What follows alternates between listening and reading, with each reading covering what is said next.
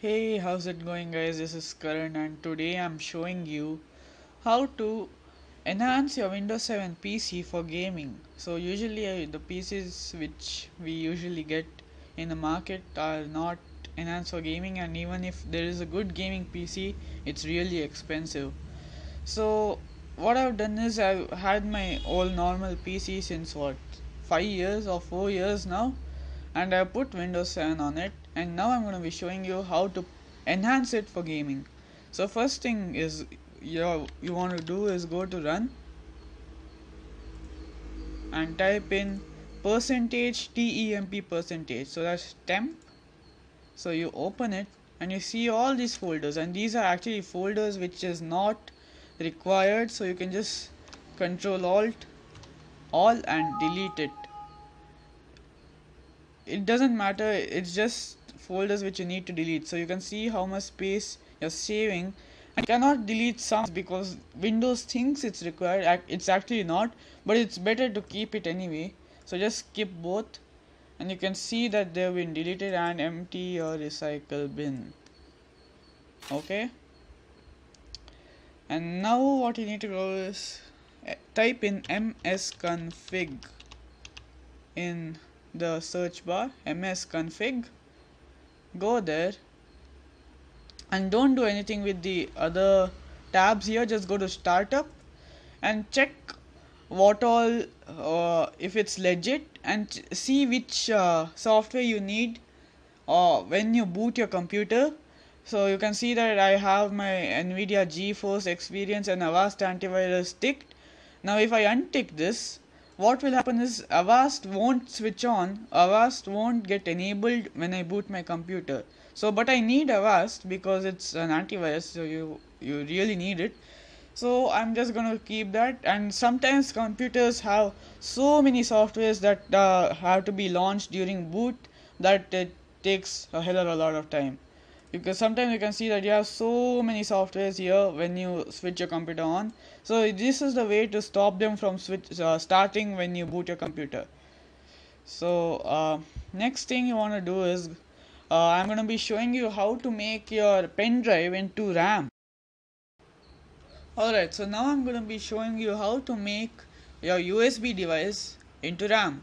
So you can see that I have already converted into RAM, and it's a legit Windows thing, it's not a hack or something. So what you need to do is click on your USB device and click properties, go to Ready Boost, and I've already used mine for Ready Boost. So it'll come do you want to use this device for Ready Boost or not, and just select it, and it will give you a suggestion for how much space you need to use for Ready Boost. So use that space and just convert it. And my computer has become much faster since I'm doing this. So yeah, the next thing I'm going to show you is actually a software. It's Game Booster 3. Let's just switch on. Just a minute. Yeah, so this is a software which enhances a computer for gaming.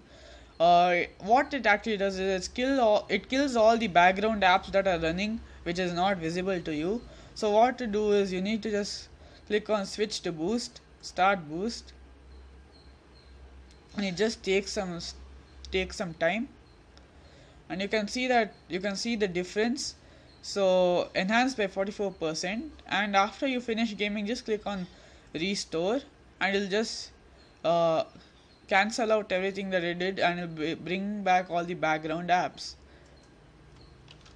Yeah, so the next thing I'm going to be showing you guys is how to stop some services on your computer. So to do that you need to go to manage, right click on my computer and click on manage. You need administrator access for this. Now you need to go to services and applications, services, and it just takes some time to load. So yeah, it's here. Now you can disable the stuff that you don't want. I suggest disabling stuff that you're pretty sure that you don't want. If you don't know something what it means, please don't disable it. So you can see that I've disabled some stuff. I'll just show you which one. Yeah, this one, IP helper and internet, that was already disabled, but IP helper, if you disable this, it helps you. I didn't disable the net thing. One more thing I disabled which really boosted up my computer. Super fetch. This, I don't know what it does, but it really sped up my computer after I disabled it. So to disable, just double click it and just startup type disabled and click on apply. That's all you need to disable it. Another thing I would suggest to disable is Windows search. It depends on how you use Windows search. I don't use it that much, so you can see that I've already disabled it. Okay, yeah, so that's about it. So if you like this video, please like, please, and subscribe. It helps me out hugely. And yeah, okay, thanks, bye.